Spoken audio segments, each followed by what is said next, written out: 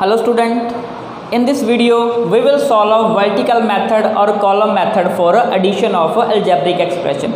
Last video च आप horizontal method solve किया सी, इस वीडियो च आप vertical method या column method नो यूज़ करांगे। आप एक एग्जांपल ले रहे हैं 2a plus 5b plus 4c 3a plus 2b plus 3c ये दो ने अपने को। चलो एक और टर्म लेने आप 5a plus 5b plus 7c मेरे को तीन एक्सप्रैशन है, फस्ट सैकेंड एंड थर्ड। आप इन्होंने मैथ किस करना सॉल्व करना है using column method. Column method बिल्कुल ईजी मैथड है। सब तो पहला देखो ए तो ए आपस में लाइक है, बी वाले बी नाल लाइक है, सी वाले सी नाल लाइक है।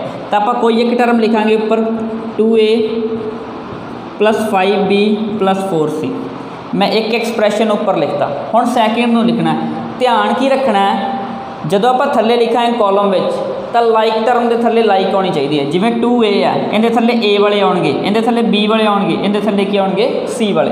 तो देखो इधर की आ गया 3a बी वाला 2b सी वाला 3c। नैक्सट अगेन इहदे थले ए वाला लिखा जाऊगा that is equal to 5a plus 5b plus की आ गया 7c।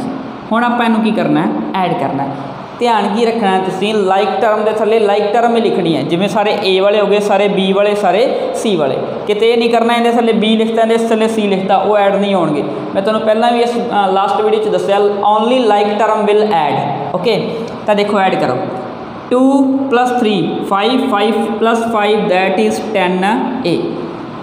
लास्ट वीडियो च भी दस्सिया सी, फिर दस रहे हैं सिर्फ तो सिर्फ numerical coefficient add होणगे। Numerical coefficient के 2 plus 3 plus 5 जब ऐड करता कितना आ गया 10।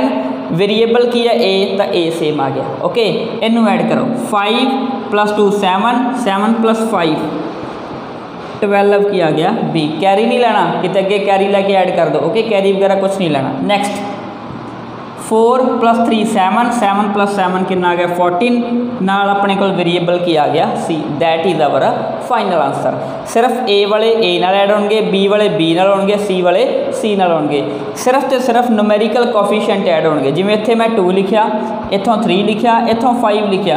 जे टोटल आप देखिए कितना बन गया 10 नाल अपने को वेरिएबल किहड़ा ए तो ए आ गया। 5 plus 2 7 plus 5 12 वेरिएबल की है बी आ गया। इधर अपने को क्या आ गया सी आ गया, नाल कितना आ गया 14। That is a column method और वर्टिकल मैथड। एक और एग्जाम्पल सॉल्व करते हैं आप जो 6.3 एक्सरसाइज है सेम इनके ऊपर बेस्ड है। Like first question 7x² plus 3y² plus 2 minus y² plus 5 and third expression is minus 2x² plus minus 3y² plus की आ गया 6 आ गया। तीन एक्सप्रैशन है। एक ही अपने को ट्राइनोमियल, 2 टर्म है बाइनोमियल, 3 टर्म है ट्राइनोमियल। तो आप सब तो पहला ऊपर लिखांगे 7x² प्लस 3y² माइनस 2। हम देखो इनके को x² वाला नहीं है तो आप इनके थले कुछ भी नहीं लिखांगे। y² वाला है तो आप कितना लिख लिया -1y², क्योंकि इनके अगे आप की लगा सकते हैं 1 इज़ प्रेजेंट एवरीवेयर। 1 की होंगे God, God is present everywhere. तो आप हरेक दे नाल की लगा सकते हैं 1 लगा सकते हैं। फिर कॉन्स्टेंट टर्म है दैट इज़ 5। इत्थे कुछ नहीं है तो आप ब्लैंक छड़ता। ओके नैक्सट हुण आ गया इत्थे तो कितना आ गया -2x² दैन y² थले -3y² प्लस की है अपने को 6। इनू आप ऐड करना। देखो इत्थे कुछ नहीं है तो आप की लगा सकते हैं 0x²। जिथे कुछ नहीं होंगे आप 0x² लगा देंगे। ओके क्योंकि 0 की वैल्यू तो 0 रहेगी। ओके तो ये मतलब रिप्लेस किया हटाया भी जा सकता है इतों।